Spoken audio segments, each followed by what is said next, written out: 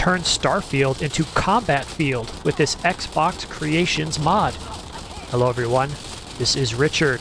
Welcome to Starfield Essentials. If you like large-scale combat, I have the mod for you.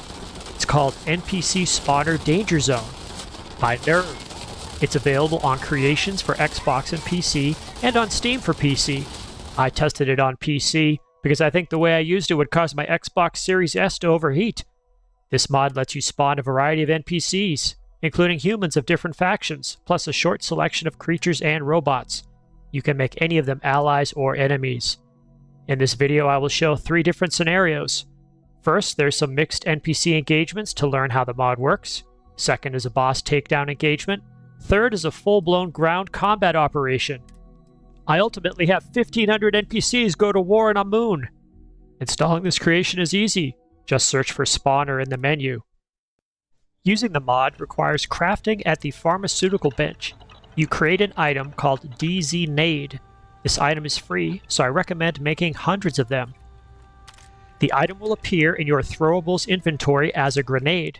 When you want to spawn NPCs, you throw the grenade where you want them to appear. This may seem odd at first, but I think it's brilliant. In low-gravity locations, you can place NPCs far away, which we will see shortly. For now, let's spawn some friendly NPCs. Here I deploy 6 melee Starborn. We have a few options after they appear, like looking at their inventory and changing their role. Let's give them something to fight. How about 12 Mossnaths?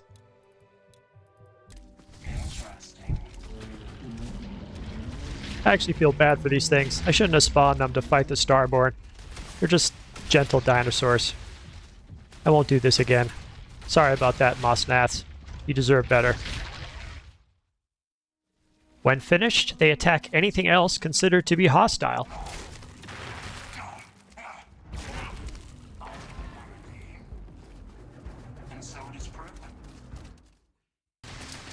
Now, from the safety of a position on top of my ship, I'm going to spawn some of the other NPCs and let them battle. Let's start with some neon dancers.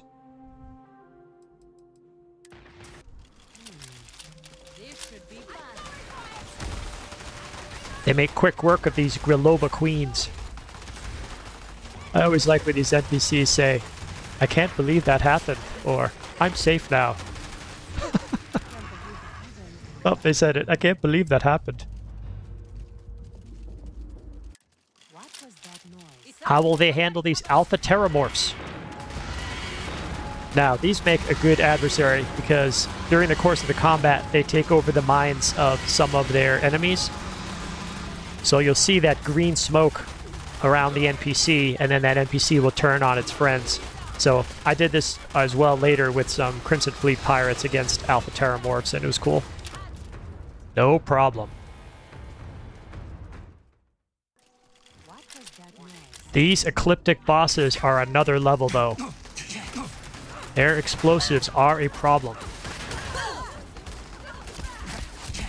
I like how they say, "We're losing, this is bad." These are neon dancers, folks. They have those funny hats, and they're giving up a huge fight against these ecliptics.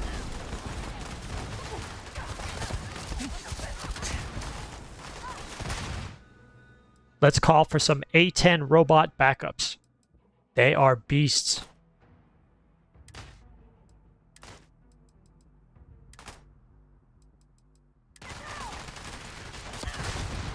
Now just watch these things go into combat. They just swarm against whoever is bothering them. Of course, my guy is getting pummeled by all the explosives, so I need to give him a med pack, but look at those robots. They are making quick work of those ecliptics.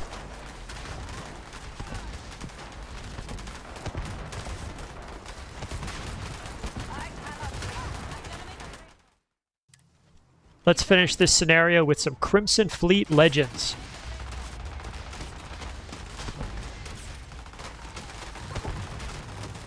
Look at those robots charging in there. What heroes. Now, at this point in the scenario, I'm just trying to find parity. I'm trying to get each side to wipe each other out, because otherwise I'm going to have to do something with all these NPCs. As you'll see later in the video, they just follow you everywhere you go, which is kind of a hassle. Neon dancers do not give up. They are making Voli Alpha proud.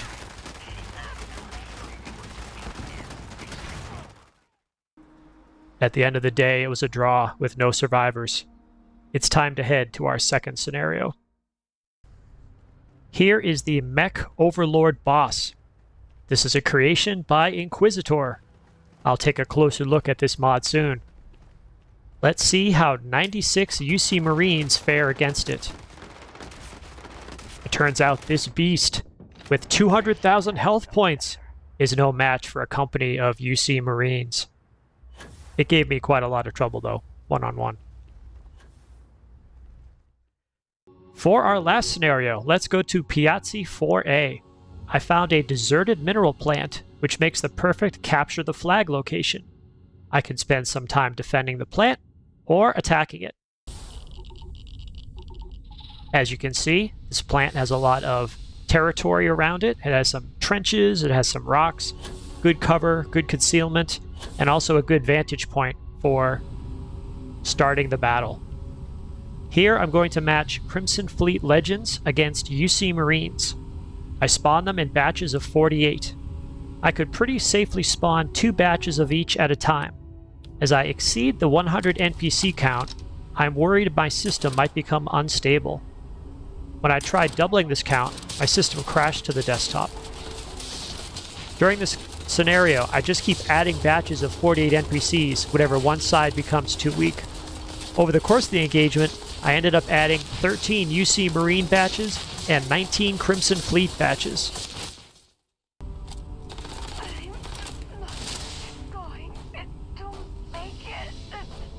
One of the tasks I had to perform over and over during this game was rescuing my companions. They kept charging into battle, and I would have to find them, give them a med pack, and then run away again. Here I'm spawning more Pirate Legends because I saw that their numbers were getting low.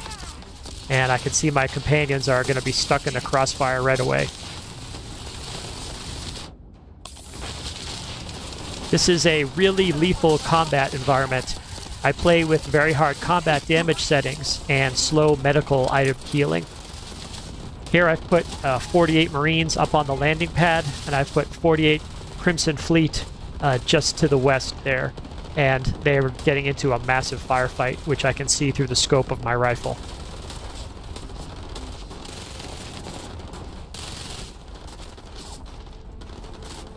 One of my favorite parts of this scenario was running through the trenches. And this was just a random part of the environment, but this is going to be my go-to location for running these battles. So I liked going into the trenches, trying to roll up the flank of the other side, so I can see that there are Pirate Legends ahead of me. And the weapons that, I can't remember if it's Sarah that's using them or if it's just the UC Marines, but when they set the targets on fire, it's both horrifying and also captivating. And I'm trying to do some of my sniping, but I'm just trying to do the best I can in this scenario.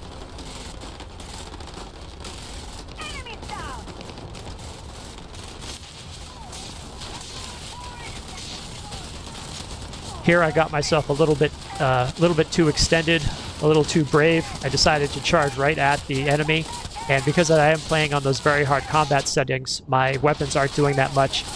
I tried a bunch of different weapons, and you know, they're cool. Some of them are interesting. They're setting the enemy is on fire and providing some really nice lighting scenarios, but I'm starting to find that I'm getting overwhelmed. I'm finding pirates both on my left and right flanks, and now they're getting behind me. And as you can imagine, this is not going to last very long.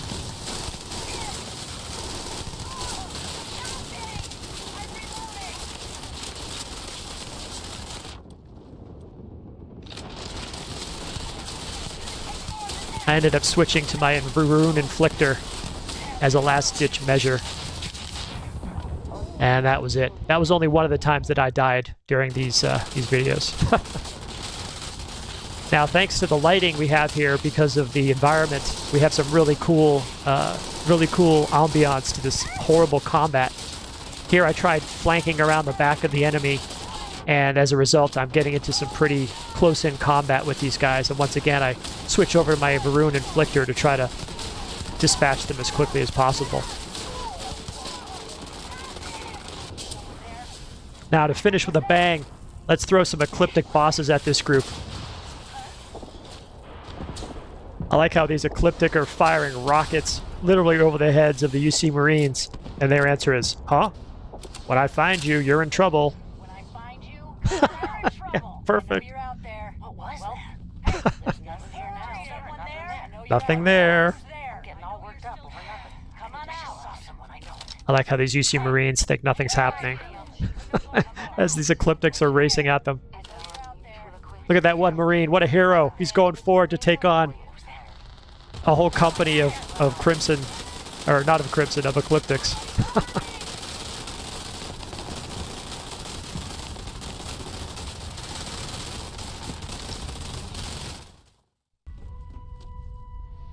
You can loot the adversaries, and as these ecliptics are bosses, they tend to have good items. Legendaries are rare, though, but I did find Astra, and because I use a setting that allows for recycling legendaries through the Legendary Recycler mod, I did find some of those. Overall, I had a ton of fun playing the NPC Spawner Dangerzone mod. I recommend testing it to see how many NPCs your platform can handle. So, have you tried this mod? What did you think? This one is similar to the SKK Stalkers and Followers mod, but it seems to facilitate mass combat. I plan to continue using both. If you enjoy this content, please feel free to like and subscribe. Also, remember to ring the bell icon and select all notifications if you want my crew to know you appreciate their valor in combat. Check out my videos on the SKK Stalkers and Followers mod if you like this type of play. My name is Richard, and I will see you in the Starfield.